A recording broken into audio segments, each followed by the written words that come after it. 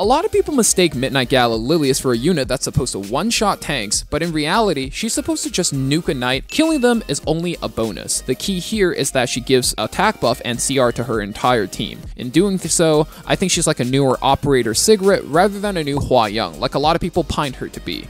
You're going to want a speed set for the stats, but more importantly, Torrent set, as lowering her HP gives the most damage to her S3.